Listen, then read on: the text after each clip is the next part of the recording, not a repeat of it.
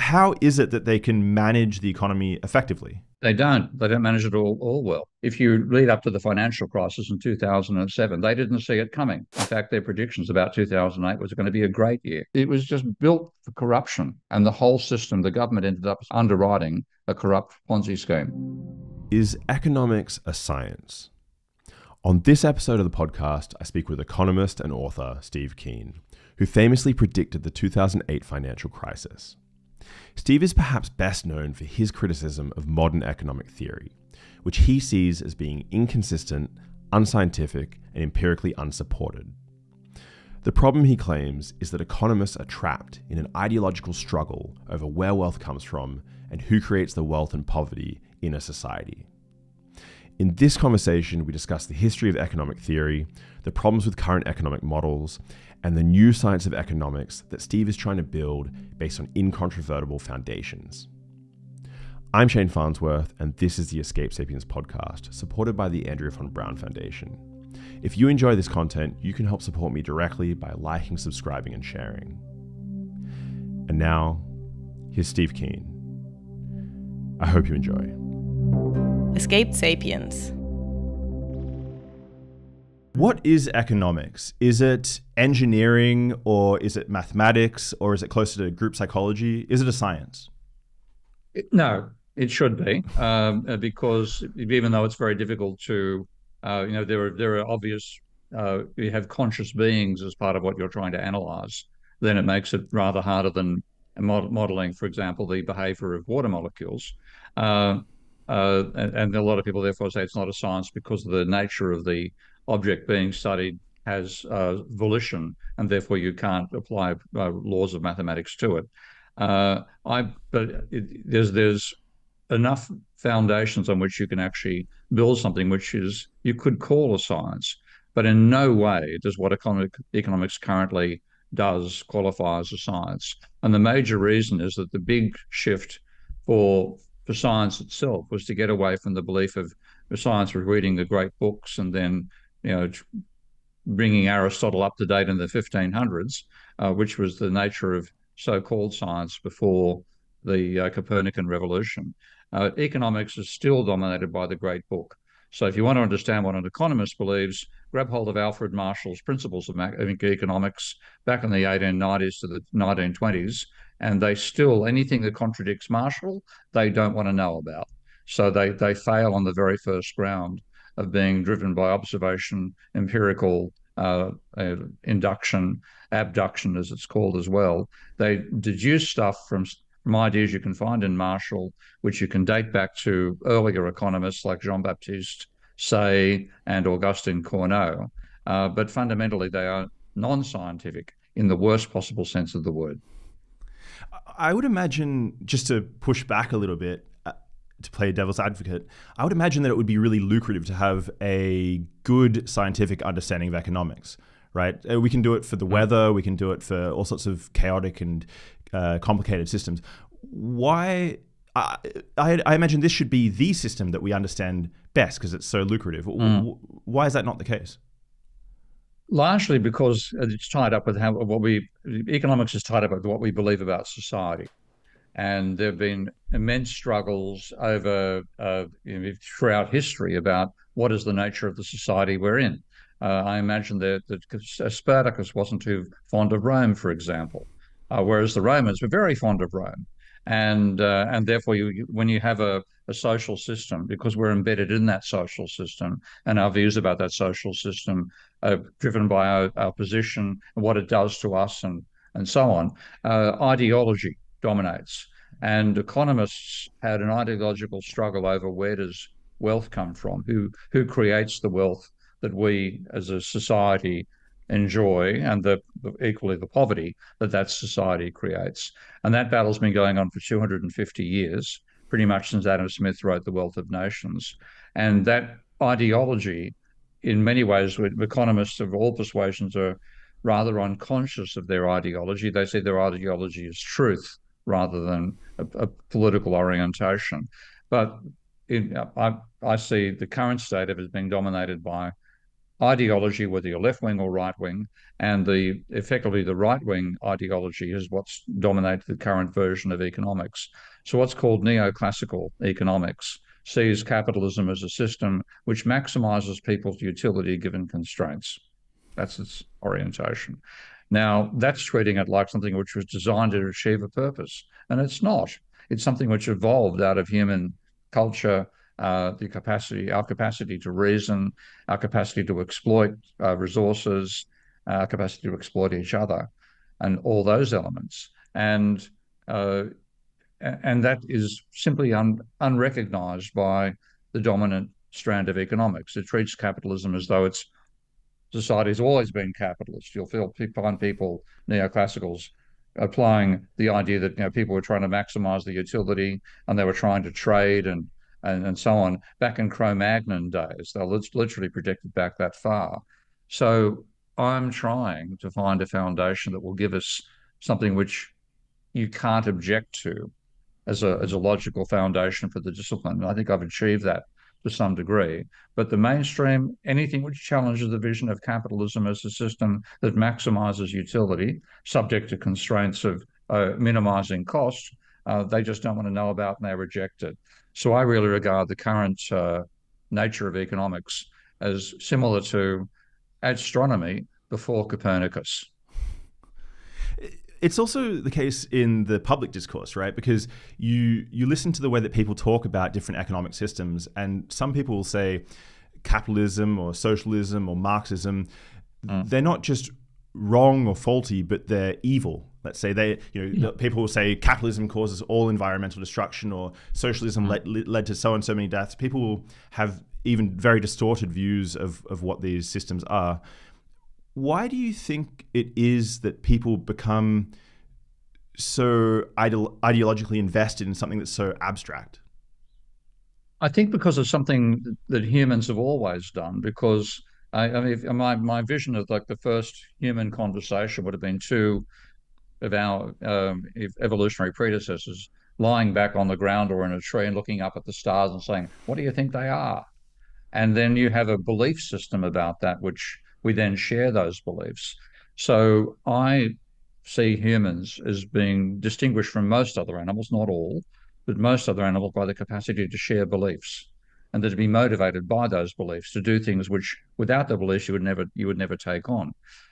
So, for example, if you imagine us back as a predator animal on the African plains 300,000 years ago, the fact that we could come together and collectively try to take on a mammoth or an elephant and bring it down for food is something which no individual would do on their own. Only if you sort of share beliefs and say, look, we can do it. We can build this trap. We can get this elephant in there, and we can kill it, and we can cut it up, and we can cook it, et cetera, et cetera. That's an incredible level of cooperation, which involves a set of shared beliefs.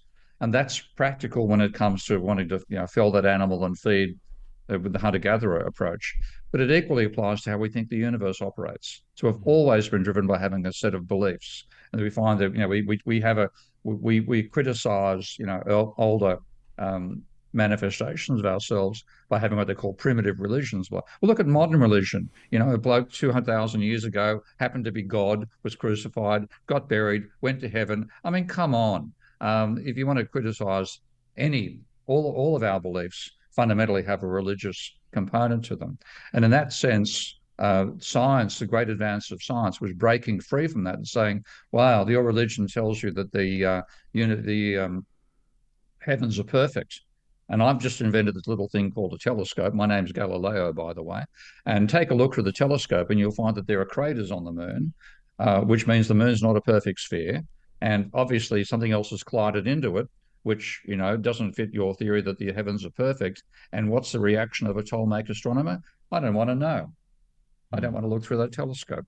So the science developed a capacity to challenge those beliefs, and that is what I think has given us the incredible capacity to advance that we've done since the 1500s in our technology and so on. But the background is that even scientists have beliefs. So scientists believe in their paradigm. They don't try to contradict the paradigm, they try to confirm it. But because they're using observation, observations will sometimes contradict the paradigm and ultimately cause it to change and evolve. That, unfortunately, does not happen in economics. And that's why I see it fundamentally as not being a science, but still reflecting the nature of humanity. I plan to get onto your economics in a little bit down the conversation, but before that, so that we don't lose people, can you give me a broad overview of the different schools of economics or the different schools of economic thought that are at play currently? Okay, well, the dominant one is called Neoclassical economics. It'll also be described as mainstream economics, and that is dominated by what's called microeconomics, which is the analysis, allegedly, of how individuals behave as consumers and how firms behave as producers. And the concept is that the firms are trying to maximize their profits and consumers are trying to maximize their utility, subjective utility. So it has a subjective theory of value at its foundation. And the proposition is that you and I as consumers are subject to what's called diminishing marginal utility. So utility is subjective.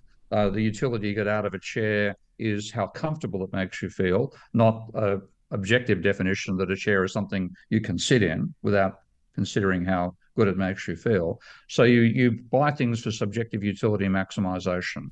And as you buy more units of individual commodity, you get less utility from each extra unit that you buy. So your utility diminishes, but is always positive as you consume more. That's the orientation they have for consumer behavior. And we decide how much to consume by rational calculation. So even though it's our subjective utility we're maximizing, it's possible to apply mathematical rules to say whether we are or are not behaving rationally. So one obvious example of rational behavior is more as compared to less.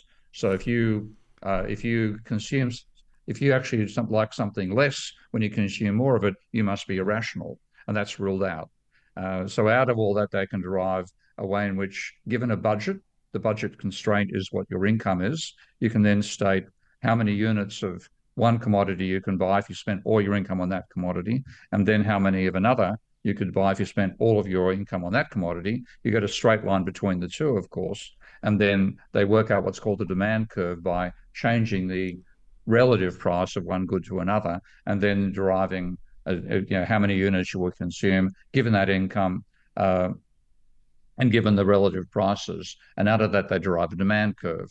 And then they aggregate all individual demand to say there's market demand. So that's one side of the thinking. And on the other side, they say firms are profit maximizers.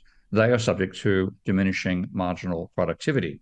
So as you produce output, you must have fixed units, fixed inputs, largely capital and machinery, variable inputs, largely labor, but also raw materials, but they tend to forget about the raw materials and just talk about labor.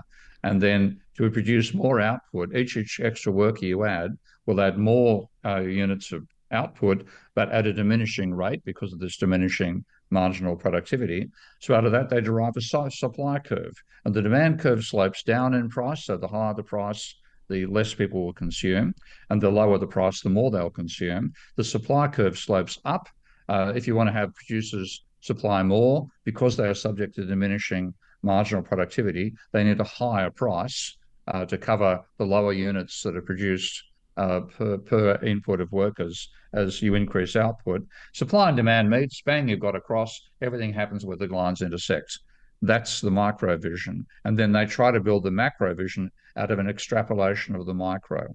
So they say the aggregate level demand, the total demand in the economy, not just demand in an individual market from all consumers or demand from an individual consumer for all markets. At the aggregate level, they apply the same analysis. And you'll see them talking about things like rational expectations and natural rate of unemployment, natural rate of interest, et cetera, those are all concepts that come out of the mainstream. And again, they treat capitalism at the aggregate level as an optimization system. You want to get the maximum possible level of utility for all of society at the minimum possible cost, and capitalism achieves that outcome. That's neoclassical. You want one of the others now? Can I stop you for a sec? You said marginal cost, right? There's marginal value. This idea of marginal value, marginal cost, this came out of the neoclassical approach to economics, right? So for people who don't know what that is, that's, if I understand what you're saying, it's the cost of producing just one more item. So as you produce in a factory, producing 10 items will be cheaper or more expensive per unit than say 11 or 1,000. And so the marginal cost is the cost of that one extra. And as you produce more, you can plot these production curves, how much, what the cost is of production. So you have these dynamic curves, I suppose, of supply and demand. And the whole idea, if I understand what you're saying, is that you have some sort of static point where the supply and demand cross, it's a study of that. Yeah, is this a correct rendition of? It's a correct rendition, but can I use a technical term to describe that model now? Go on. It's bullshit. It's bullshit. I knew this was the word that was going to come. Because when you go and take a look at actual firms, they're not subject to diminishing marginal productivity. And this has been found by, I think the latest count is 80 or so surveys that have been done. Every last survey has found that firms do not have diminishing marginal productivity. And the reason, which any engineer listening to this will know, is that engineers are designed by factories to reach their maximum productivity at or very near full capacity. So we've designed them very carefully to be, you're making a giant machine that makes machines that makes goods and services. That's what a factory largely is. And with engineering setting it up, the maximum efficiency is almost at capacity, and most firms work well below capacity, because if you're working a factory at capacity, you don't have enough factories, or your factory is too small. So when you do the empirical work, that is exactly like finding craters on the surface of the moon, or moons circling Jupiter and Saturn. When you do that, the paradigm should go out the window. But of course, as we know, for certainly a century or so after Copernicus, astronomers still clung to the old paradigm, but ultimately it gave way. This research about the nature of firms has been done for almost a century now. The first surveys went on in about 1936, I think, in America. And it contradicts the theory, but the theory is still taught exactly as it is. So this is why I say it's not a science. If you'd actually had the behavior of a science to find that you've got an empirical discovery that firms have constant or falling marginal costs, that empirical discovery would have caused a scientific revolution ultimately, and the science would have been transformed. Well, that hasn't happened with economics. They're still teaching the same bullshit in the textbooks, despite the fact that we have 80 surveys that have been done that have found that marginal cost does not rise. If we did another 80 surveys, we'd have 160 that found the same result. But they don't want to know about it. They don't look at the data, and they therefore continuing teaching a fantasy to their students and calling it science. Would you recommend going and doing an economics degree? Sorry? Would you recommend going and doing an economics degree currently, given the current? No. I'd say that if you want to learn, if you're interested in the economy, then go and do a degree in system dynamics. And then apply what you learn in system dynamics to analyzing the economy, and ground yourself in the empirical data. Don't only use a textbook if you can't keep the door open because it's too windy outside. So neoclassical economics, that evolved following Marx, right? So what did he? No. After Marx, in contradiction to Marx. Yeah.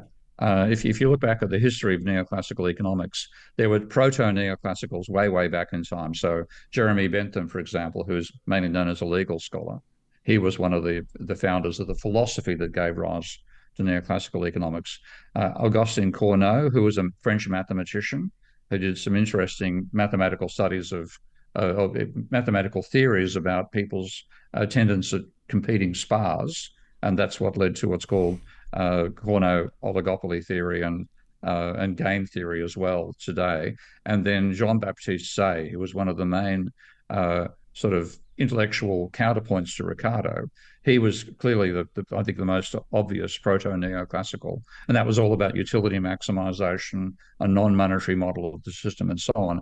And they were the underdogs. They were the people laughed at in the days when Smith and Ricardo set the nature of economics. So if you read Ricardo, you'll find a phrase at one point where Ricardo says, and this is pretty much a direct quote, it is ultimately the cost of production which determines prices at which goods are sold, and not, as has often been said, supply and demand.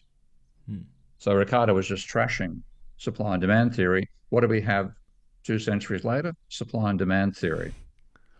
So they became dominant because the classical school, which came out of Adam Smith and David Ricardo in particular, led ultimately to Marx. And then Marx took the classical theory and said that what capitalism generates wealth by exploiting workers. So you then had the whole argument about, capitalism should lead to socialism. That was Marx's proposition. He was wrong about that. I'm happy to elaborate why, but nonetheless, that was the background there. So as the time when Marx became a very politically significant figure, that was around the time he published Capital, which is 1867. In that period, 1867 to about 1880, I don't really know the details. I haven't studied this side of it myself properly. I'm sure there are economic historians or historians of economic thought who have. But across that period, the classical school basically went into complete decline in academic circles, and then the neoclassical school took over. So you had three major characters responsible there: William Jevons in England, Leon Walras in France, and Menger, and I can't remember Menger's first name, in Austria. And those three gave us what became neoclassical economics, and also the Austrian offshoot, which comes out of Menger's work, which is rather different to Jevons and Walras. But Jevons and Walras were all seeing capitalism as a system that achieved equilibrium, where wealth was created by the joint efforts of labor and capital, and they both contributed their own productivity to it. So the marginal productivity of the two came to be seen as to how incomes were determined. Capitalists get the marginal product of capital, workers get the marginal product of labor, and it's all seen as a very fair system and basically a meritocracy. Now, so that foundation flipped from Marx saying it's based on exploitation, and there are nuances there, but nonetheless, that's a general coverage, to across to saying, well, it's all about meritocracy. People get what they deserve in capitalism, and any non-market intervention damages that meritocratic outcome. So we should get rid of trade unions. We should get rid of governments. The anti-government, anti-union side of neoclassical economics comes out of that foundation as saying that with a free market, with no intervention and no collaboration between individual agents, you'll get the best possible social outcome. And that's what's taught. And I think you can see, to some extent, the ideological component of that. Right. And so how does socialism then compare? So if you were going to look at the parameter space of capitalism versus a socialist economic system, how do they differ in their organization? Well, totally different to what they're actually described in the economic textbooks, nonetheless. But again, socialism is seen by the neoclassicals as being not having a price system, not using a money system, which is ironic because the neoclassicals model capitalism without money, but nonetheless they criticize it for not having a money system, not having a price system, central control. And a major argument from the Austrians, this is quite valid in my opinion, was that a central planner can't possibly work out what the actual distribution of taste and output should be to maximize people's utility.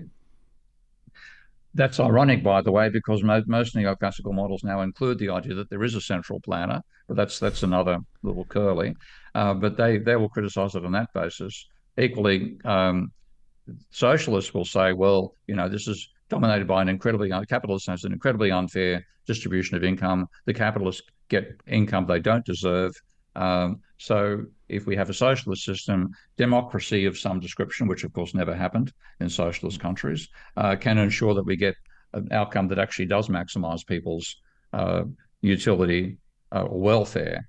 And I think that's all. Both arguments are basically pissing in the wind. The person whose work I most appreciate on capitalism versus socialism is actually a Hungarian economist called János Kornai. He died about 4 years ago. But János, looking at Hungarian economy and seeing how technological development was not happening in the Soviet economies, tried to work out an explanation based on observation and logic as to why socialism failed as a production system, whereas capitalism succeeded. And he developed the argument that capitalism is demand constrained, whereas socialism is supply constrained. So he imagined an ideal socialist economy, no Stalin. Okay, you are actually trying to reach everybody's welfare. So all the good stuff about, the intentional good stuff about socialism actually occurs. No gulags, etc., etc. And you said, and of course you're talking in a country, economies which are developing. So Marx's vision of socialism was that it would happen in the most advanced countries. Capitalists would have already got all the production worked out. The reality was that it happened in Russia and China and Eastern Europe and so on, which were devastated by the First and Second World Wars and so on. So you had to get these industries developed. You had a drastic need to expand production in every area of the economy: more housing, more food, more clothing, more cars, et cetera, et cetera. That meant that every single sector of the economy was supply constrained. Okay? You didn't have enough of these things to begin with. You wanted to produce more of everything in every sector. So consequently, every sector got less inputs than it actually needed to reach its necessary production levels required by the 5-year plan. And what that meant was your output, you rather than have your output, you didn't have enough factories to make everything. You didn't have enough inputs, so you're supply constrained. Now, in that situation, the best way to come close to achieving what the plan requires you to produce is to make last year's model all the time, not to innovate. Put all your resources into maximum possible output, minimum innovation. And I saw a personal instance of that, which sets this in history. I had my girlfriend back when I was in my early 20s. Her brother wanted to buy a 750cc motorbike, but he didn't have the money to buy a Kawasaki or a Honda at that time. And he then found he could buy a Cossack motorbike. So back in those days, buying a 650cc Japanese or American, or Japanese, they were the dominant models at the time, a Japanese motorbike would cost you $3,000. He literally bought a Cossack for $650, which is $1 per cc. It's quite funny. I helped him. The thing arrived at their house, and I helped him unpack it. It was in a wooden crate. We took the wooden crate apart, and then there were all these oil-soaked rags over the whole thing. We took the oil-soaked rags off, and there, tied down to the bottom of the pallet, in all its glory, was a 1942 BMW, complete with a motorcycle, a bicycle seat for the sitting on. The sort of thing you'd see in an old Steve McQueen movie, if you know who Steve McQueen is, which we just worked out. No. You probably don't. Okay, so there was no change. They literally stole the design from the Germans, and then this is 1972, not 1942. 30 years later, they're still making the same thing. So Cornet's case to me made eminent sense when I first became exposed to his logic. He then described capitalism as being demand constrained. And the idea being there is you've got this dispersed production. There's no centralization whatsoever. A whole bunch of firms who are competing to sell things like motorbikes to potential buyers. Because you're all trying to compete, you've got excess capacity. This also locks into the whole thing about no such thing as diminishing marginal productivity, because you want to take over sales from your rivals. And the way you compete is not on price, which is the neoclassical nonsense about how you compete. You compete on features. Okay? You come up with some new feature somebody else hasn't got. And therefore, technological development is happening all the time. You're paying workers as little as possible, so you're short of demand, et cetera, et cetera. But the way to get the additional demand from your rivals is to innovate. So to me, Cornet's picture of what capitalism was and the socialism was much more realistic, much better descriptions of how one succeeded and the other failed. But ironically, the neoclassical theory, Cornet argued, and I agree with him, almost applied the Soviet idea of what factories are like to the real world.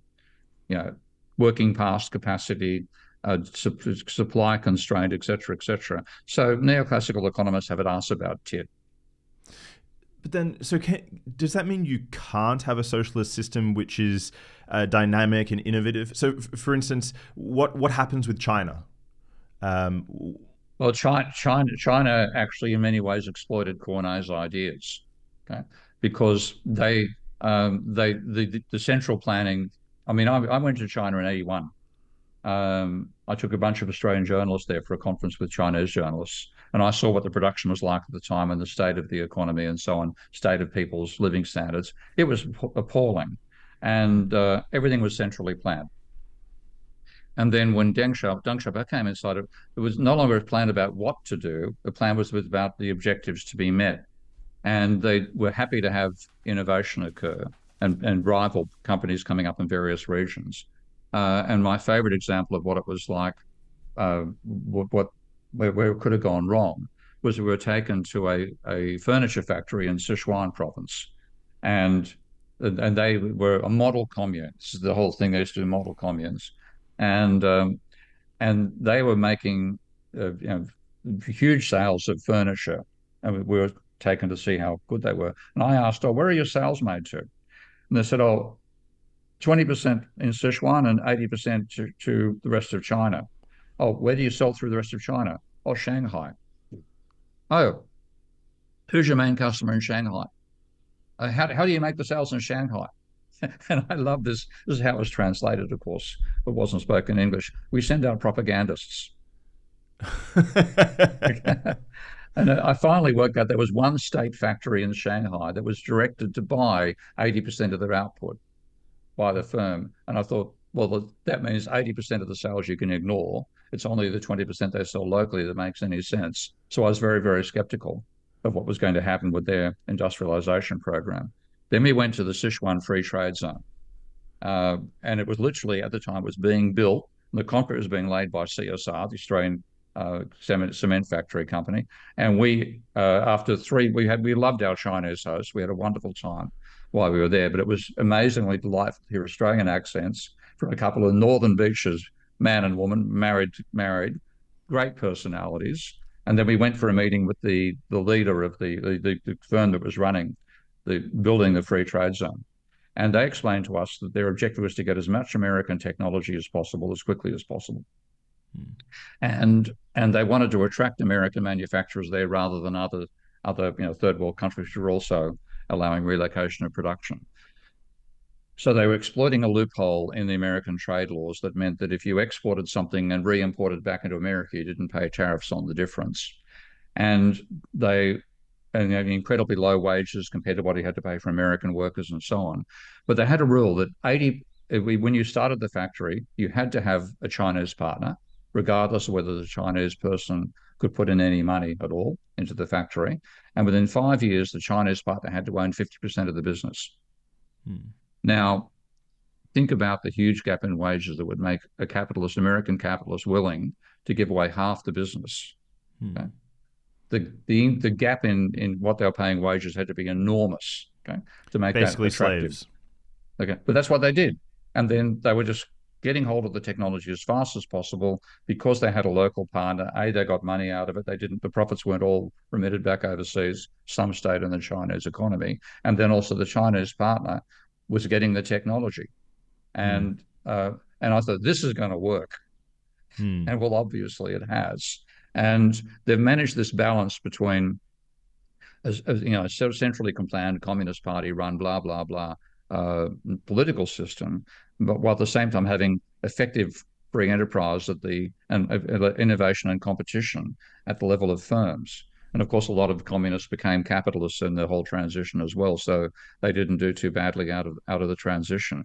So China succeeded by managing to find a way to combine that innovation with centralized political control. And the Communist Party itself, people think about it like a tiny clique of people all stabbing each other in the back, which was certainly the case under Stalin and under Mao. But this is going to sound ridiculous, but there were 1 billion people in China at the year that I went there. Guess how many of them were members of the Communist Party? How many members did it have at the time? Couple million? Huh? Couple million?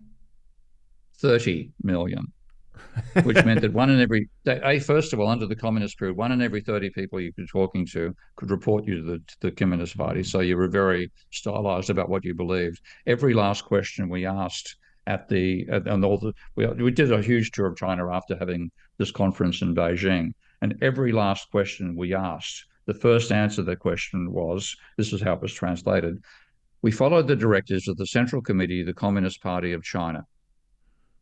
Okay. Then you'd say what you did. Okay. But every time you had to say you're doing what you were told to do, otherwise you might, lose your job or your life. Now that level of political interference is gone, but you still have this, huge communist party. I don't know what the membership would probably 45, 50 million now, I imagine. But the difference is that it's internally meritocratic to some extent. So most of the people in the Communist Party weren't economists or lawyers, they were engineers. And what you have is an engineering mindset that dominates how they try to build the economy. And that's why the focus on incredibly brilliant infrastructure building goes on in China, while at the same time as saying, you guys, the small firms, get out there and industrialize, innovate, and build the products. We'll build the infrastructure. And I haven't actually yet been on a high-speed Chinese train. I really regret that I haven't done that yet. But they've got the whole country is covered by a network of high-speed trains, incredible technology compared to what you see. You go to America. Which one do you think is the third world country? So I've enormous amount of time for what the Chinese have done. And I'm aware of the sort of, there's always tension between the Communist Party and the decentralized capitalist production system they have. But it's a creative tension, not the suppression that occurred under Stalin and under Mao. And in many ways, because they know that the Chinese people will revolt if they find that their situation getting worse, there's always an awareness we've got to make sure the bottom level of society, accepting those dissidents, the bottom level of society doesn't do too badly. In America, who gives a shit about the poor?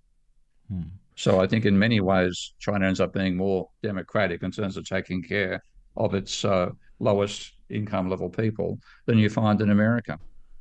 One of the aspects of the picture that I don't really understand is, so I understand how technology acquisition can help the Chinese economy, or helped the Chinese economy, but I don't understand how overproduction of goods which are not actually used is helpful to the economy. So people talk about ghost cities or government bodies buying thousands of chairs or whatever it happens to be.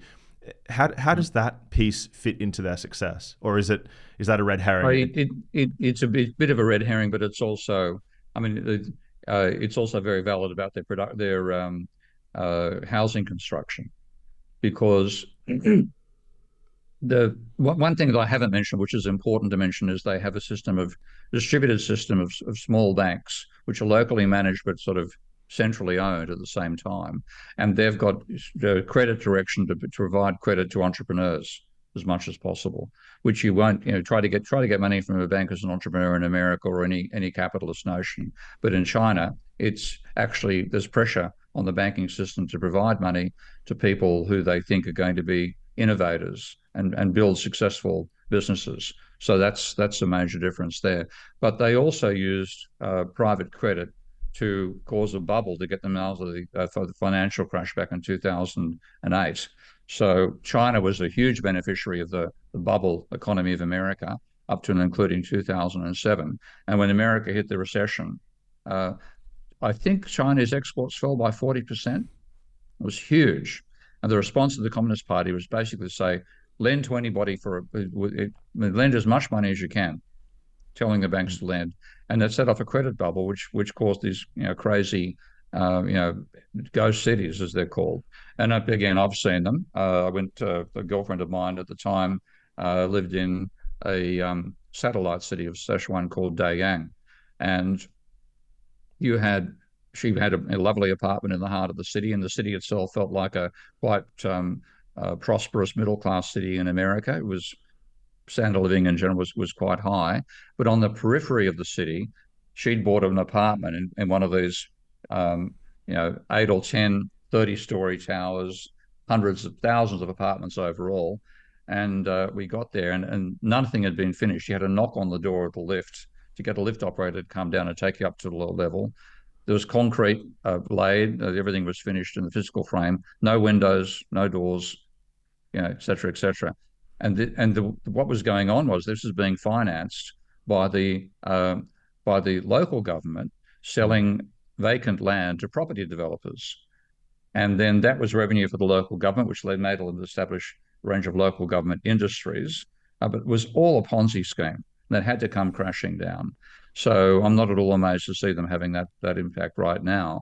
But again, when you look at the level of the technological level of China and the living standard in China, it's been far more successful in a short period of time than virtually any other country in history, because you went from literally people living a peasant lifestyle in 1980 to living in technologically sophisticated and advanced cities now. And of course, there's some inequality, of course, substantial, but the bottom scale, unless you're talking way out in the rural extremes, is nothing compared to the level of poverty you see in America or the UK.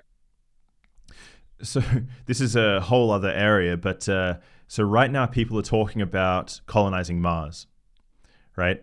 And okay, yep. So talking about different economic systems in different areas, if we could start from scratch, right? We don't have the momentum of our current economic system in place. If we could start from scratch, what do you think, with our current knowledge, what do you think the economic system in play would look like? In Mars? On Mars, as a completely, okay. You've completely disconnected from Earth. Okay, well, I actually saw an interesting interview with the Italian man who was leading the SpaceX's research into what Mars colony would actually be like socially.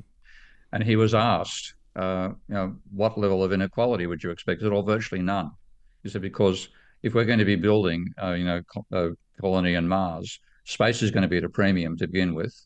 A lot of it's going to be dug underground, and in that situation, you can't have homelessness, okay? Because if you're homeless, you're going to suffocate with no air to breathe.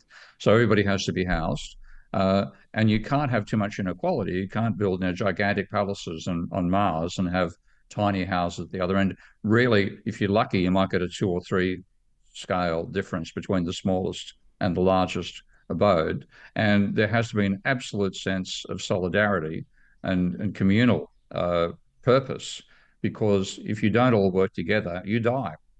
Okay? We have an incredibly inhospitable environment unless we make people feel that everybody is appreciated and everybody is respected, and also you've got to contribute at the same time. Unless that feeling is there, you're not going to survive.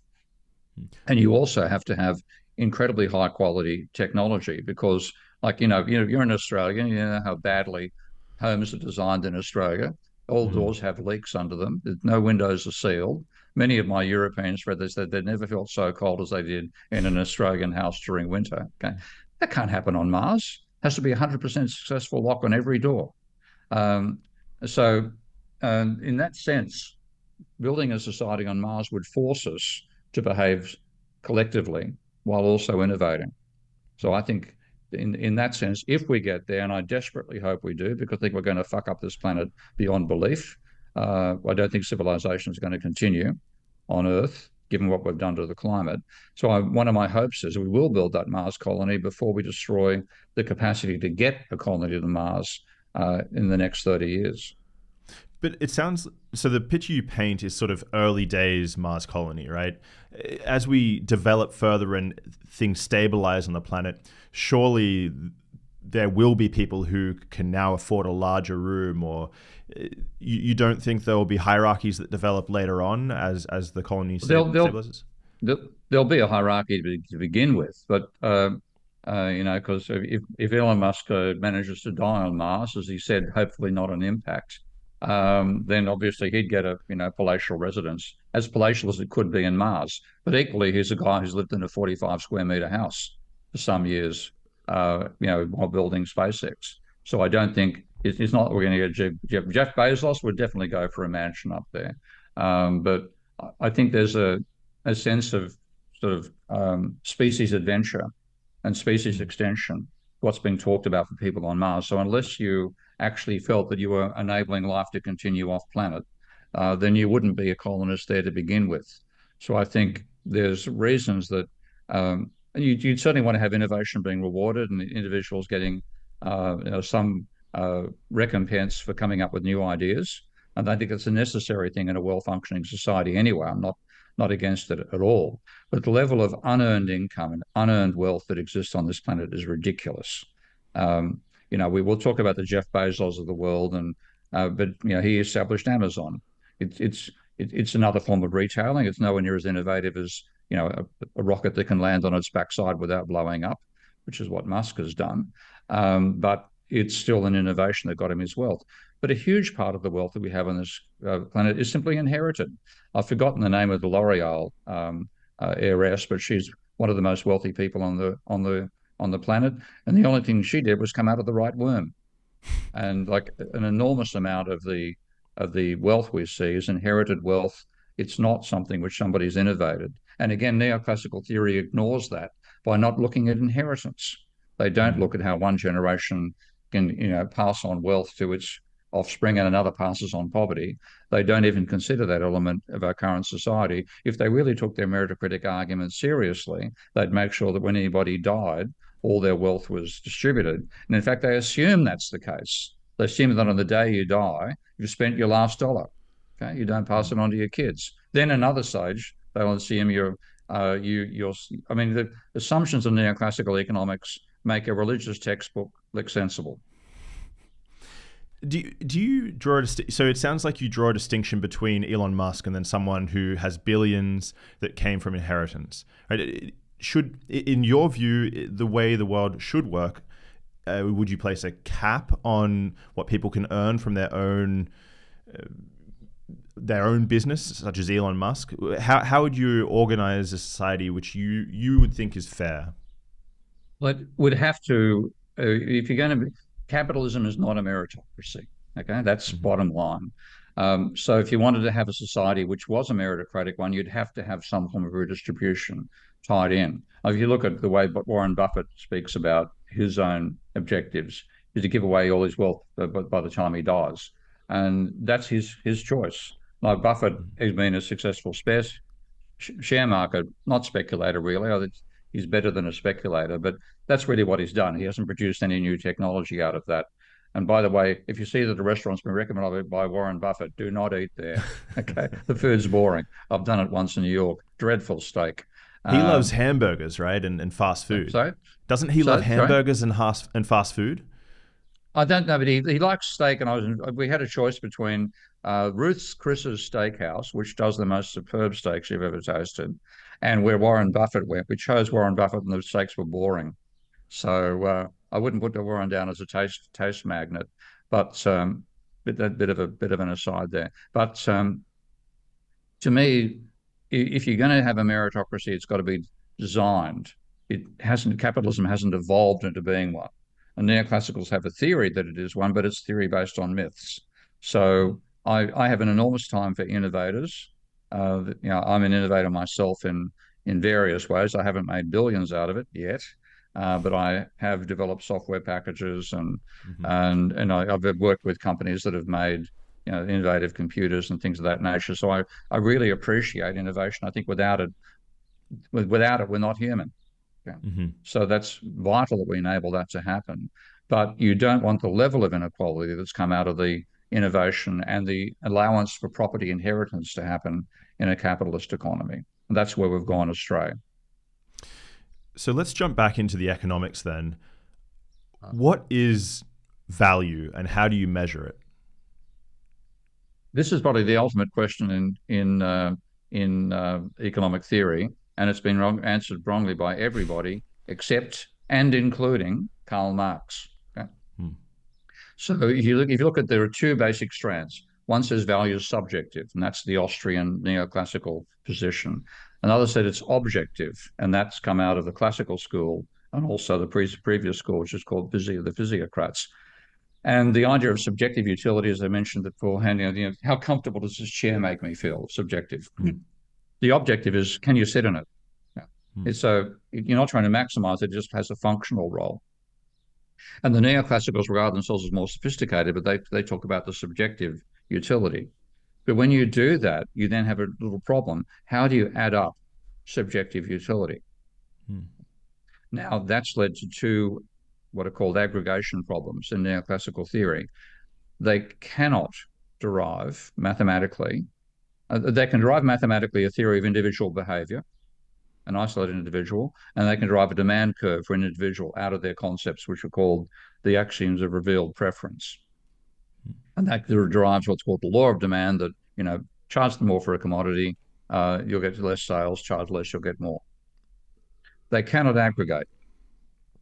There's what's called the Sonnenschein-Mann-Delta-Breuer theorem, which is, you can best understand it by reading two papers from the 1950s, one by Paul Samuelson. Can I just ask, so that means, if I'm understanding correctly, so they can't go from microeconomics they can't get, up to macro? They not even that, they can't even get from micro to micro, okay? Because the theory of an individual consumer, got an isolated consumer with a set budget where the change in the price you're considering doesn't change their income, okay? And then they can derive a demand curve. When you try to aggregate to get demand for a single market, by definition, a single market is in a national economy. So like the American market for like the bananas involves 350 million consumers. Now, if you change the relative price of bananas, you are going to change incomes. So that point, the fixed point that gives you the point of reference that income doesn't change when you change prices. Income must change when you change prices, and that's part of the theory. That's part of what they assume. But then when you try to aggregate under that rule, when you first of all have prices changing incomes, and you secondly have a definition of an individual consumer that abstracts from their relationship with other consumers. So exactly the same idea of indifference curves and budget constraints is used to describe my behavior as it's used to describe Rupert Murdoch's behavior. Not looking at the huge income disparity and the relationships between individuals that enable Murdoch to have that income level. So they leave all that out. But when they do it and they try to derive a demand curve, a market demand curve, they can't do it unless they assume, and this is the first of all, they assume all individuals are the same. Okay. But even worse, they assume all goods are the same. So if you know the training of a physicist, you know proof by contradiction. That is a proof by contradiction that you can't derive a market demand curve that has the same properties as an individual demand curve. Now, rather than seeing as a proof by contradiction, they've said, yeah, we'll assume all consumers are the same. We'll assume all goods are the same. Now, next step in the macro. I mean, you look at the stuff and you think, what are you on to let yourself get away with this assumption? Can I ask, did these assumptions come into the theory when we didn't have, say, high-power computers where we could actually do the calculation? So they're simplifying assumptions that are just grandfathered in. Like, why do we have these terrible assumptions if you can go away and do an experiment like running a factory? Yeah, it's like I said, because it's fulfilling a religious role rather than a functional role. If you want to give me a second, I'll load one of the papers I'm talking about and I'll read part of it to you. And I'll give you an idea of what I'm talking about. Well, give me a sec to get it up here. So I've read I want to get my revenge on these bastards. I've read so much garbage by them. If I can get even, it's a certain satisfaction for me. This is Paul Samuelson. Have you the name Paul Samuelson? Probably if I've been reading through your texts. But not separately. Okay, well, he is really the guy who created modern neoclassical economics. And it's all, he was effectively a physicist trained who went into economics instead. So I'll just actually, I'm looking at another screen to find the right section of text here. Okay. So this is, I think this paper is publicly available. So we'll record going from here. A paper by Samuelson called Social Indifference Curves in 1956 in the Quarterly Journal of Economics, which is the leading journal these days. And what he's asking is, can you aggregate from the individual to the social to be able to derive a demand curve? Okay? And then he goes through and quite sensibly reaches a point where he says, the common sense of this impossibility theorem is easy to grasp. Allocating the same totals differently among people must generally change the resulting equilibrium price ratio. And this is the punchline, which is correct. The only exception to this is where tastes are identical, not only for all men, but also for all men, whether they are rich or poor. That's true. Okay. He's proven, he's actually got to the point where he says, logically, we can't aggregate unless we assume all people are the same and all goods are the same. So at that point, he should have said, oh, this is a failure. We can't go any further. We have to change our theory of value. But then he keeps on going, waffles a bit about families and so on. Now I have proved the impossibility of group or community preference curves. Okay. Then he gets does that mean that he's proved the impossibility of people having different preferences? What does that mean? No, he's proved the impossibility of deriving a demand curve, given that people have different preferences. Okay. But he finds an out. And I read this and, I think I live in Amsterdam and they don't sell drugs that strong here and there. So we get to this point, he says, if within the family, there can be assumed to take place an optimal reallocation of income so as to keep each member's dollar expenditure of equal ethical worth, then we can derive a family demand curve, a family set of preferences. The family, this is now back to a quote, the family can be said to act as if it maximizes such a group preference function. The very next line, the same argument will apply to all of society if optimal reallocations of income can be assumed to keep the ethical worth of each person's marginal dollar equal. So he's assuming that there's a benevolent central authority that reallocates income inside America so that everybody's happy about the allocation of income. Okay. And then you can derive a demand curve. But what happens then if maybe it's too difficult to do for going from an individual person up to macroeconomics, because people there's so much diversity in who people are. You can have all sorts of different things that you might want to purchase or sell as an individual. But maybe we should be aggregating and looking at, so our microstate should be a city or something like this, or that is exactly correct, and that in fact the only logical conclusion from this is made by a guy called Alan Kerman, happens to be a good friend these days. But Alan wrote a paper on this saying this discovery means we may be forced to reason at a much higher level of aggregation than the isolated individual. And that's completely correct. And what that is saying, actually, the classical school, which had an objective theory of value, was correct to work in terms of workers and capitalists and landlords and bankers and social classes, where it makes a certain sense to say, well, I'm not the same as Bill Gates, but Bill Gates is probably pretty similar to Jeff Bezos. And you aggregate at that level and you have capitalist consumption, worker consumption, banker consumption, and the incomes are also included. So out of that, you get a realistic model. And that's what they should have done at this point. But instead, they wanted to hang on to the individual as a foundation, to work from subjective utility and so on. And they just made these ridiculous assumptions to keep on going. And that's where the idea of the social planner has come from. You'll find a lot of economic players will say, the social planner chooses such blah, blah, blah. The social planner becomes this idea of what they call a representative agent, where one individual represents the entire society. And what that one individual does maximizes utility for the whole of society. They've got themselves tied up in logical conundrums.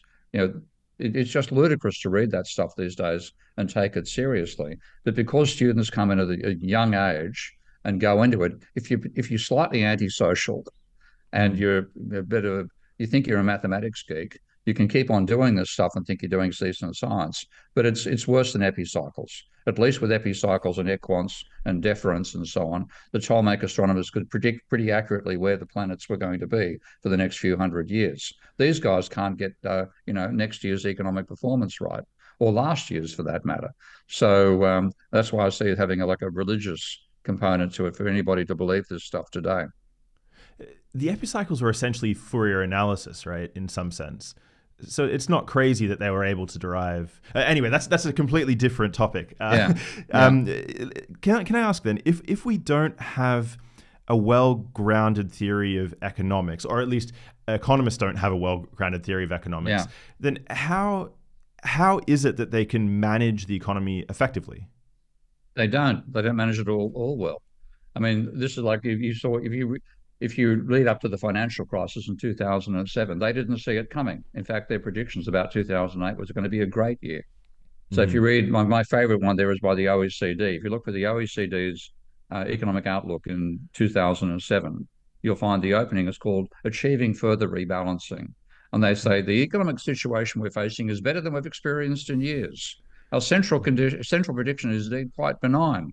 And so there's going to be rising growth and falling unemployment. I got it completely wrong. Now, I'm one of the dozen or so, probably 24 overall economists who predicted chaos in 2007 and 8, not stability. And the reason is I focus upon the role of credit.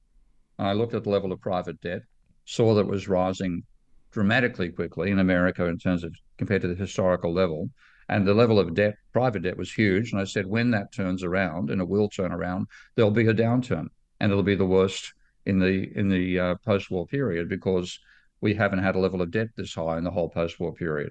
So I predicted, because I focused on something that they say you don't have to look at to be an economist.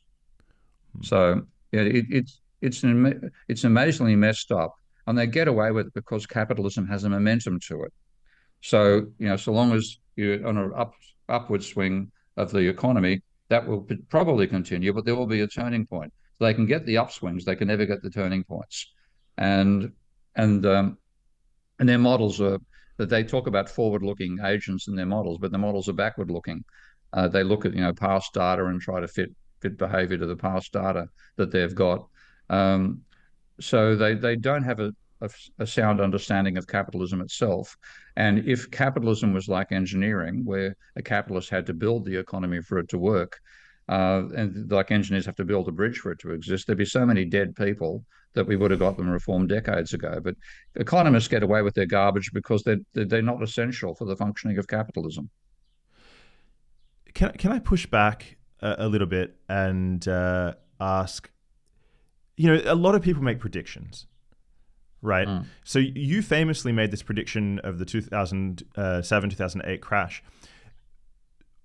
Why should we trust you if you make another prediction for the future? Because of course, with all the economists in the world making all their different predictions, there's always going to be someone who's correct. Yeah. Why should I trust you? Well, what I'm trying to do is build a foundation that lets people say this is based on incontrovertible foundations. And you talked about building macro from micro beforehand, which is what they've done for a long, long time. So they have a theory which has been empirically falsified of what firms do. Equally, their theory of consumers has been empirically falsified, and they try to build a model that will predict capitalism on that foundation, when at the same time they're not aware of complexity. They've got aggregation issues that get in the way to begin with. So they're on a hiding to nothing to get it wrong. The only thing that saves them is the level of statistics that they can apply and get statistical trends out of the data and get that right. I'm trying to say, let's actually work from macroeconomic definitions. So I define the employment rate. That's the number of people with a job divided by population. The wages share of GDP is wages divided by GDP. The private debt ratio is debt divided by GDP. The government deficit is government spending net of taxes divided by GDP. Now, you can't disagree with the definitions. Right? They're absolutely correct. I then put that together in a simple model, and I get things like the financial instability hypothesis coming out of it, predicting that if you have a runaway level of private debt, you'll have a crisis. So that's what I'm trying to do in terms of building trying to build what could eventually be a science of economics, which is based on absolutely incontrovertible foundations, and gets rid of all the waffle and ideology that's been built into neoclassical economics as a result. Now, I know that I'm not going to get all of that causal factors right, but a large part of it ends up with me saying, well, you have to look at the monetary system. Now, one ironic thing most people are going to get a shock out of if they don't know economics is that economists' macroeconomic models do not include money or banks or debt. Okay, so they leave all those out. Now, I look at them. Okay, I don't look at them on a daily basis because I'm busy building, alternative theories, and I'm particularly focusing on the garbage economists written on climate change, which I think is going to end up with capitalism being destroyed because of their stupid ideology. But for example, looking at the most recent numbers for America credit's now turned negative in terms of bank lending in America. I think because of the impact of the high interest rates they've put in to try to control inflation. And if the government also simultaneously takes the advice of economists and tries to reduce the deficit of what creates fiat money, the new borrowing, net borrowing rather than net debt, the gap between new loans and loan repayments is what creates credit money. Credit money is looking like it's going negative in America, like with literally the last 6 months. You have negative credit coming in, and the government also tries to reduce its deficit, then you're going to have less money turning over in the economy and probably a downturn. Okay? I'm not going to be definitive about it, but I was expecting this to be the result of putting up interest rates as much as they've done over the last 2 years, supposedly to fight inflation. But we think, well, it has to have an impact on government lending at some point, and that could be a policy-induced credit crunch. Well, it hasn't happened rapidly in America because American mortgages are the main form of debt these days, and American mortgages are normally fixed term, so people don't feel the impact. People with current mortgages don't feel the impact of rising interest rates until they have to renegotiate their loan or sell and buy a new one. So it's much more lagged than it is, say, in the Australian case, where the vast majority of loans are floating rates. So if interest rates go up, your mortgage rate goes up the next week. So it's slowed in America, but it looks like it's biting now. So that's one prediction I'm willing to make and say that, given my orientation, I expect a downturn in America, whereas for the last 2 years or 3 years, they've been boosted by huge fiscal spending.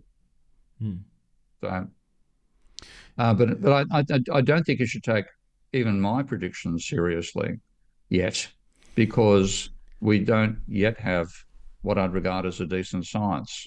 Okay, again, what I'm building, like Galileo's first telescope, you wouldn't try to spot the Andromeda galaxy using that. A lot more sophistication is necessary. But I do have ex-students of mine and colleagues of mine who are now starting to build enormous models based on the ideas that I've established using the software I've created called Minsky. So I do hold out some hope of being able to make reasonable predictions in future. But certainly one thing I'd come out of that saying is we shouldn't let the level of private debt be anywhere near what it is. Private debt is probably 3 times higher than it should be.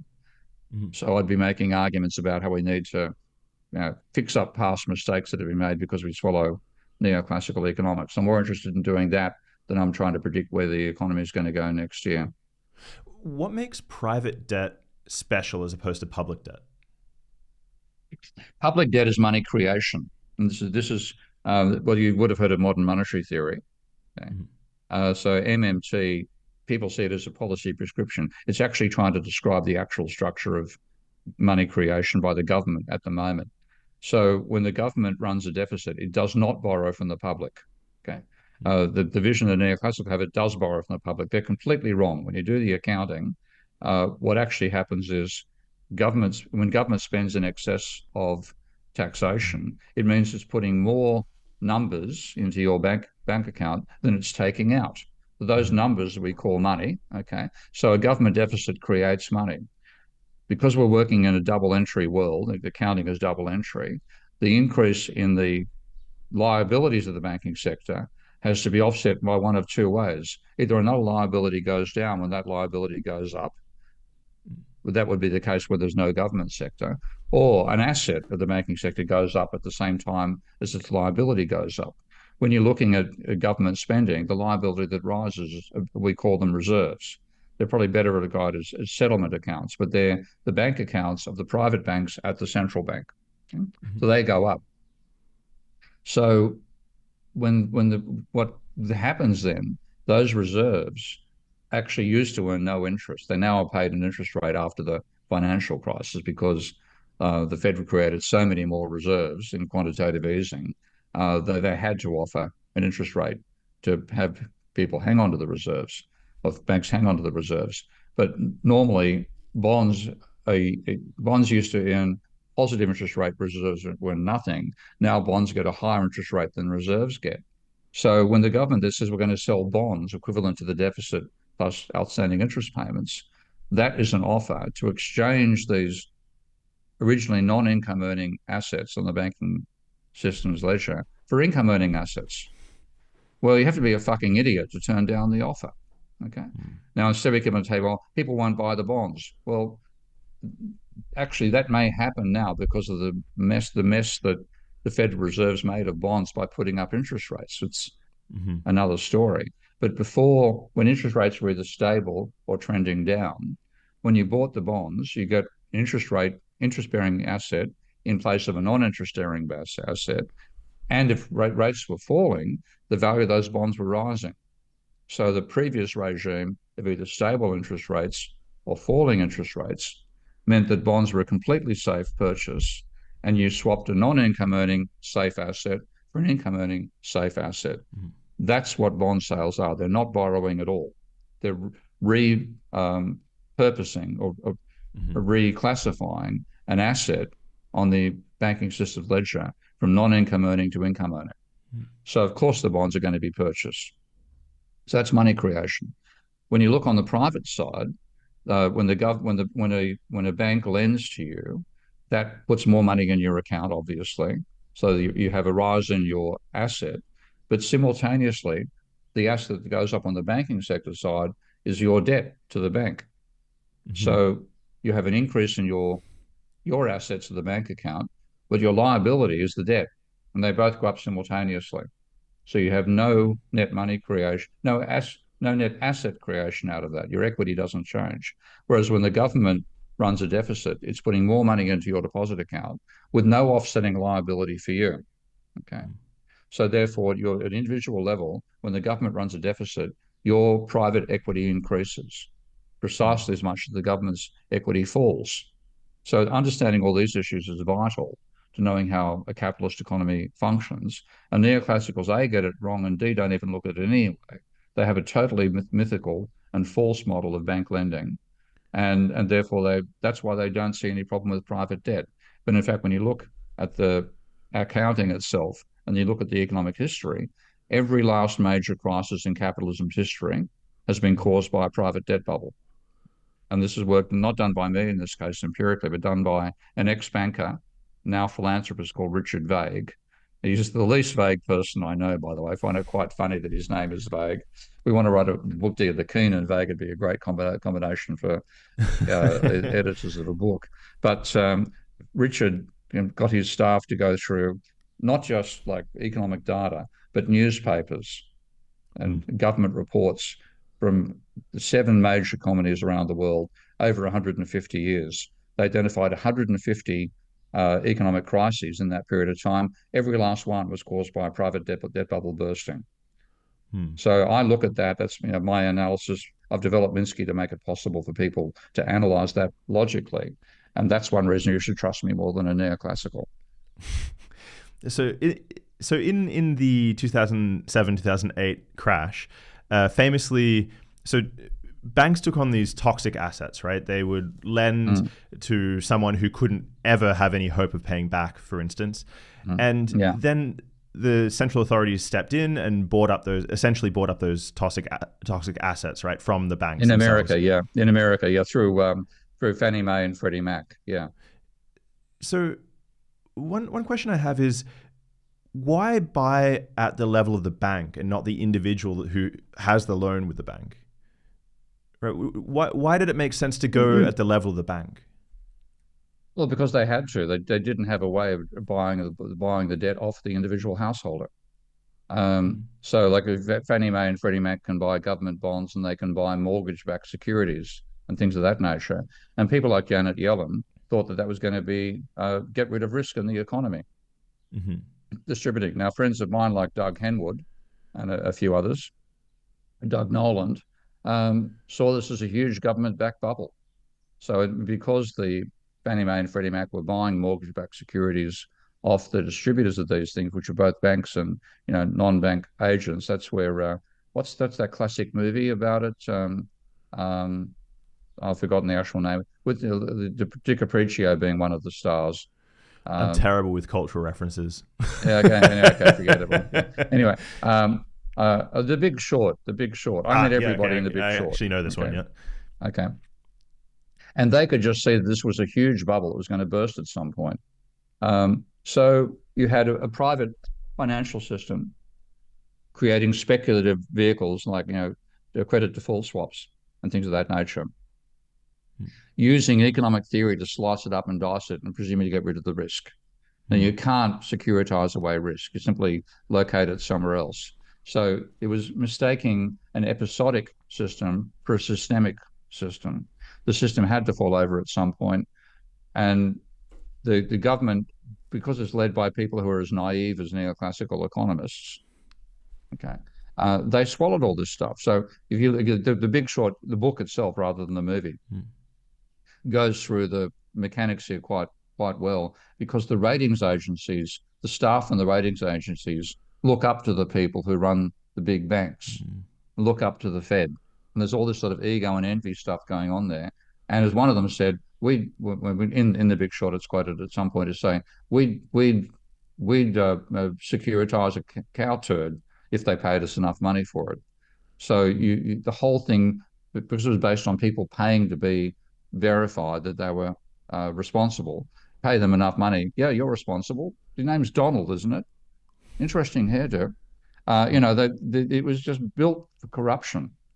And the whole system, the government ended up underwriting a corrupt Ponzi scheme, which had to come crashing down despite the government's backing. I'm just looking at the time, and I realize we have to wrap up soon. So I wanted to really touch on the impact of the economy on the environment. So if we could jump into that just to wrap up the discussion. You have a view of value that's based on energy, as far as I understand. Fundamentally, we have to include energy in our theory of production. And the last economic school of thought that did that was the physiocrats back in the 1700s. So fundamentally, I see what we call value in the real world, the physical value, is the manifestation of exploiting free energy.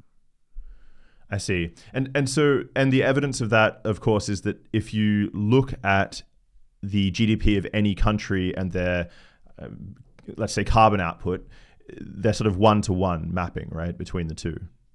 Not quite one-to-one at the individual country level, because, of course, relocation of production has made it possible to shift the production to one place and the consumption somewhere else. But at the global level, it's crazy. If you take a look at this, there's a World Bank data series where they put GDP in American terms, and they have a figure for global gross world product as opposed to gross domestic product. And then there's an OECD series which maintains energy usage, again having a one for total global consumption of energy. When you plot the two, not only are they roughly correlated, the correlation coefficient for energy at the global level against gross world product is 0.997. Now, partly that's collinear. They're both increasing. So, of course, the fact they're both rising will give you a biased correlation coefficient. But the correlation of the change in GDP to the change in energy is 0.86. Now, that's just astronomically close at a globe. For something as, data across the globe over 50 years, that's data going from 1960 to about 2010, 2020, it's ludicrous that it's so close. And the only way to interpret that is to say that fundamentally what we do is take energy and turn it into useful work. And that is the thermodynamic understanding of value, which I think is essential to have a realistic economics. Does that unify all the other concepts of value? So utility or both subjective and objective, it's all encapsulated underneath this physical. It brings it together. I mean, I start with an objective theory of value because, again, the fact that there is free energy on the planet is not any human created. It's the whole conservation of energy, the first law of thermodynamics, and we exploit what's available to create a society which consumes more energy per head than is possible for animals. Other animals. So that's why our civilization comes from that. And that's subjective. You can measure that in joules. And then the more we expand it, the more conversion of energy into useful energy is feasible. So the objective foundation makes absolute sense. But Marx developed a theory of value which contradicted the labor theory of value. And he buried that, didn't want that result because that got rid of his argument about an inevitability of socialism. But if you get rid of the labor theory of value stuff, you've got a sound theoretical foundation for starting from an objective theory of value, which begins with the exploitation of free energy. But does this mean essentially we're stuffed in that we just have to stop consuming? We have to lower our quality of life because there's some sort of a relationship between our quality of life and the damage we're doing? Or is there some way that a better understanding of economics, for instance, could, or technology development could get us out of this position that we're currently in? If we'd started moving 50 years ago, we could have got out of it. Okay? This is when the Limits to Growth was published back in 1972. And the Limits to Growth basically said if you put a systemic view of the global system together, based on data, very good data from 1900 to 1970, that's how they set the model up, then they predicted overuse and downturn if we continue to what we now call business as usual trajectory. And they really said, you've got to redirect everything. If we start doing it in 1975, we'll be able to avoid a crisis. And they were dead right. Instead, we were told not to take them seriously, courtesy of economists. And absolutely critical in that was William Nordhaus. His first claim to fame was trashing the foundation model for the limits to growth, which is called World 2, done by Jay Forrester, one of the world's greatest engineers. He trashed that work, abused it, ridiculed it, didn't understand it.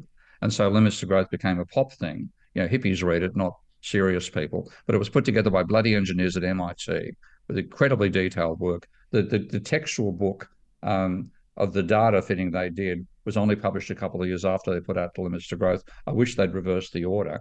But the book is like about a 700-page tome of all the consultations they did with experts in agriculture, population, manufacturing, and so on, to fit those various curves to the data.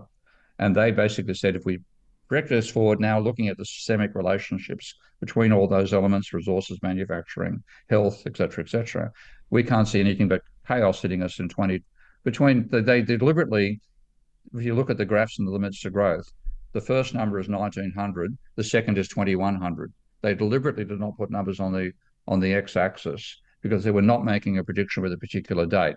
But if you look at the curves, roughly 2020 to 2030 is where they see us getting into serious trouble. So they had a thermodynamic understanding, in other words, of where we are. And if we'd taken them seriously, we could have avoided being in a crisis now. Instead, we took economists seriously, have no bloody idea about the thermodynamic limits on the planet, the resource limits, and so on. And we're going to have catastrophe coming out of that. But what would you do? So if we could go back 50 years and implement some economic policy, what would that actually look like? So if you had control of the levers, how do you develop a system which avoids ecological disaster, but nonetheless builds in wealth and prosperity into the human population? There's a whole lot of controls involved in doing that. That's covered in the original Limits to Growth book. One of them is population control. We could not allow population to reach the level it is now. Back when Limits to Growth was written, I think there were 3 billion people. Now there are 8. Okay, so we've, in that sense, alone almost trebled the load on the planet. The energy consumption per head is almost doubled. So we've got 4 to 5 times the load on the planet, maybe more, that we're doing back in 1970, 75. So they said we have to constrain energy. We have to direct more away from manufacturing towards services. So rather than look, if you look at a car in 1970 and compare it to a car in 2020, the car in 2020 weighs about twice as much as the one in 1970. We've added features, added size, et cetera, et cetera. So we've followed a manufacturing emphasis in increasing the size, the scale, the power, et cetera, et cetera. I drove in cars in 1970s. They could get you from A to B. Okay. You didn't need, quite literally, a mate of mine and I could pick up a car in the 1970s, the Mini. Okay. We actually had to get a car into a parking space once, so we lifted it in. We're both weightlifters, long story, but it was feasible. Imagine doing that with a replacement for the Mini these days. You couldn't do it, okay? So we've actually increased the weight of everything, increased the mass, increased the energy, et cetera, rather than saying, let's do this more slowly. And then at the same time, let's also do as much as we can to change away from fossil fuels. Okay. So we could have done all these redirections of how manufacturing and net consumption went over time, and don't let inequality reach the scales it has. That was also, I think, in the Limits to Growth report. And they imagine that we could reach by 2020, 2050 or 2020, we could reach a world where the average standard of living was 3 times higher than it was in 1970. Okay? But that would have meant a serious redirection and some planning. Okay. Now, the whole fact that it would mean planning, coordination, obviously population control goes totally against the idea of individual freedom. Okay. But it said, well, we're not individuals. We're a collective living on the surface of a planet, which is a physical size, has particular physical resources, a biosphere. At level of atmosphere, we can measure where there's air. We know what the pollution.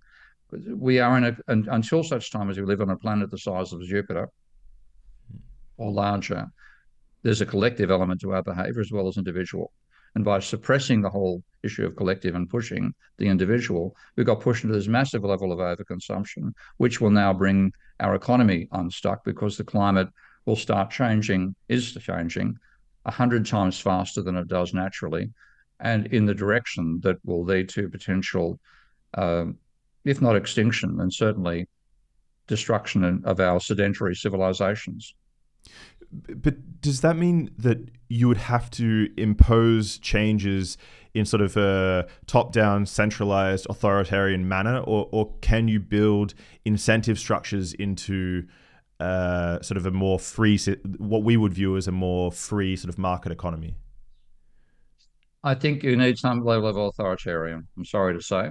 Okay, I'm a total libertarian in my own personal behavior and what I've done over my life. I haven't followed any particular constraints. So I appreciate the feeling of freedom that libertarians have, but they don't see the systemic consequences of that. And I'm quite aware of the systemic consequences.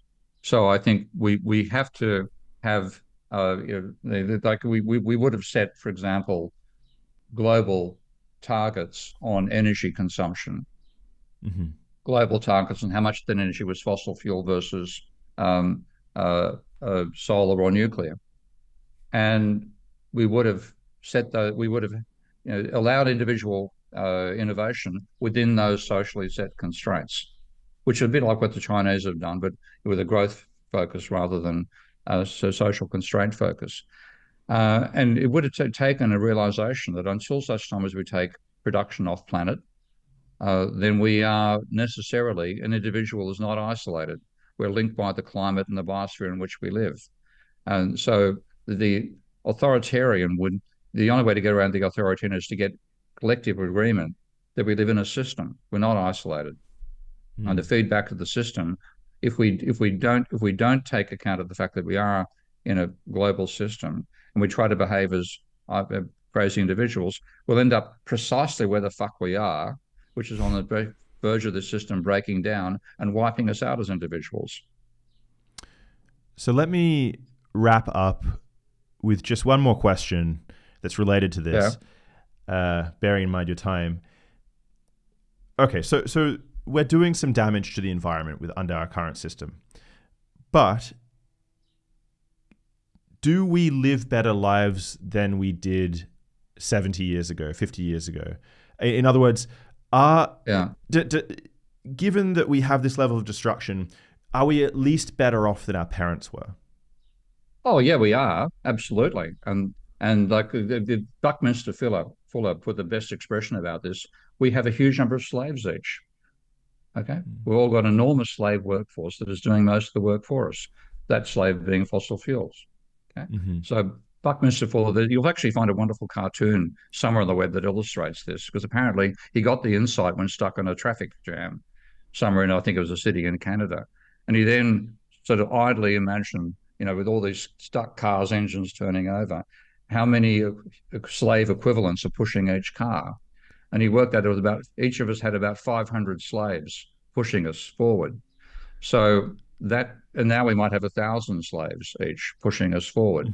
So, we're definitely better off because we're consuming more energy, okay? And we're using energy to do more interesting things. And like the level, I mean, the fact that, we're both in Europe at the moment, of course, but we could have this call. You could be in Australia and I could be here. We'd both be in lighted rooms with plenty of light coming in because we've got electricity. So we're definitely better off for consuming more energy, but we're consuming more energy at the price of the sustainability of the biosphere, and that's the mistake we've made. Just on that calculation, so if I go and do work in my backyard, I shovel some dirt or something, I put out a certain amount of, I can perform a certain amount of work. Is the calculation done by comparing how much energy is in a lump of coal or something, or in this case it would be a barrel of oil? Is that just a direct value comparison? Yeah, it's a direct value comparison. You actually find Nate Hagen has done some good work on that, and so has Tom Murphy. If you want to interview somebody who's really quite fascinating with his analysis, get Tom Murphy on, the physicist Tom Murphy. And when you look at the laws of thermodynamics, and I'm aware of them, I don't know how to work with them. Tom certainly is both aware and knows how to work with them. He made the calculation that over the period from 1650 to today, the energy consumption has increased by 2.9% per year. Now, if we continued at 2.3% per year from now on, so we're not talking exaggerated, we're talking less than we've averaged so far, then that means every 100 years you increase the amount of energy consumed by a factor of 10. Now, if we have 4 more centuries where we increase current energy consumption by factor of 10 per century, at that point, we will raise by thermodynamics alone, forget about global warming, just simply waste heat necessarily generated and exploiting energy, the average temperature of the biosphere will be 100 degrees Celsius. So that's even if we ran everything off renewables, let's say. The simple second law of thermodynamics, not simple, it's complicated, but the straightforward calculation of the second law of thermodynamics, you hit 100 degrees, and I think it's in Tom's book, I think it's in 417 years' time. I said that was we won't get there. We'd be, yeah. I said that was the last question, but do you have time for just one more? Yeah, sure. Yeah. So this is something that I've been curious about, and I've not heard anyone talking about this before, but I think you might be the perfect person to ask the question too. Mm-hmm. We're currently going through a phase where we're developing artificial intelligence, right? Yeah. And people often worry that people will be outcompeted. All jobs will be taken over because it's just cheaper to run a machine. So this is a constant. This is currently something that's discussed. But what is not discussed is something else that I'm curious about. What impact do you think artificial intelligence will have in terms of its consumption? So let's say, for example, you have a highly intelligent, a super intelligence, which is now a consumer, not just a producer, but it buys stuff as well in the market. And so it buys things that humans have no interest in. I don't know, oil for its parts or something. I'm not sure exactly what it's going to be interested in, but what impact will artificial intelligence have as consumers on the markets, and what impact will that have on what humans are able to buy? Well, I think you've gone past artificial intelligence and jumped into artificial imagination. Oh, come on. Because I mean, like we're looking at the moment, I'm looking at things like Tesla's bot, for example, which looks like it's going to be the most advanced robot pretty soon on the planet. And they're far more likely to be used for production than they are for consumption. The only way they're going to be used for consumption is they get a sense of self, like a self-awareness. Then you're talking Terminator. And, hopefully, I don't think we're going to get there. I'm a skeptic about the potential to get genuine self-aware artificial intelligence, which is what you're really talking about. But if we do, I have the sort of ambivalent feelings about it. I don't think we're intelligent enough collectively to understand what we're doing in a systemic way. And I think we're going to wipe out a capacity to keep the knowledge we've built. That's the biggest fear that I have about the future. Isn't the deaths that I expect from climate change, and I would number those deaths in the billions. My real fear is we're going to lose all the knowledge we've accumulated over the last 2,000 years, and certainly particularly over the last 250 years. If humans survive, and humans probably will survive what's coming, but in isolated pockets, we're going to go back to a level of technology, if we're lucky, of the Middle Ages. And we're going to forget all the stuff we've learned. And that, to me, is the greatest tragedy of all. Knowledge got us where we are, and abusing that knowledge is going to destroy us. So that's my greatest fear. So if artificial intelligence come along and maintain the knowledge, like the type of intelligence you're talking about, which is artificial self-aware intelligence, then there's a chance for the knowledge we've accumulated to not die out with us. So I actually like the thought of Terminator in that sense. But hopefully they don't give it to us as brutally as Arnie Schwarzenegger tried to do. So, I have a real sympathy. I mean, I really do hope we actually manage to achieve artificial self-aware intelligence, but I can't see that happening. Maybe at all, and maybe in our lifetimes. And what's happening instead is the development of trainable artificial intelligence without self-awareness, and they will be the ultimate docile factory workers. And therefore, all the people who get their jobs out of mundane skills right now will not have a job. And equally, even at the other extreme, diagnosis by an AI will be far more effective than diagnosis by most doctors, because doctors simply can't keep the range of potential diseases in their head that can cause symptoms we'll talk about. Legal drafting will be another area where, you won't hire a lawyer to do your will. You'll get an AI to do it for you. It's highly unlikely anything you do will require a leap of imagination by an AI to make out your will. So there's anywhere that doesn't involve imagination will no longer generate employment. And therefore, the capacity of the working classes had to bargain for a share in the energy we exploit on this planet will disappear. So the only way to get around that is a universal basic income. But you have to give everybody enough to survive, and then you get more if you innovate. But we don't let people die because they're not innovators. But who will have the power to enforce UBI if? Imagine you have a scenario where now the net value of all humanity becomes negative, let's say, because we're just outproduced by machines. Negative in the sense that we, like you might place the value. If you're going to place value on humans, you might say that someone who was destructive to the society had negative value. Say, who would have the power to enforce UBI in that case? Has to be a collective decision. It has to be willing to say that as a species, we want to make sure nobody in our species has insufficient income or services to be able to live. I'll give you a little analogy here, which I find quite remarkable.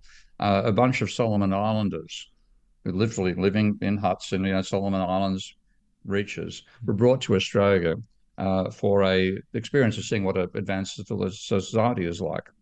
And they were walking through Surrey Hills, and they found this person just sitting on the street, lying on the street. And they asked the interviewer, the person who's putting the documentary together, what's that person? Why they like that? And the documentary producer said, oh, they're homeless. And so the Solomon artist says, what's homeless? And they had it explained to them, and they were incredulous. They said, you let somebody live like that? Why don't you make them a house? And so, ironically, this documentary was supposed to be about Solomon Islanders experiencing an advanced society, turned into a documentary about the Solomon Islanders establishing a charity to support the homeless in Australia. Now, the whole fact that we were, I've walked past homeless people, particularly when I'm in London or America, not so much, thank God, Europe, homeless people all the time. And I think, you can give them a bit of your money, but they're going to be there the next day. It's awful. And yet, as a society, we tolerate that. That's appalling. That's a disgusting element of modern civilization. So we should get to the stage where we say, whatever somebody's mental state, whatever low intelligence they might have, or low capacity to work, or handicaps and so on, we have to make sure that everybody is able to live. And then you can go above that level if you're an innovator, or a hard worker, or an elite sportsman, or whatever else. But we at least provide enough for everybody. So, that's why I'm a proponent of a universal basic income and universal basic services as well, rather than like a lot of modern monetary theory people are anti that and pro job guarantee. To me, a job guarantee is going to go out the window as soon as something like the Tesla bot can replace 90% of unskilled labor. And I think by the looks of it, in terms of not the number of bots, but the capability of those bots, I think they're probably going to hit that capability in the next 2 years. So for that, my way of thinking, we have to start politically talking about a universal basic income with universal basic services rather than a job guarantee. Well, Steve Keen, it's been a pleasure. Thanks for coming on the podcast. Thank you.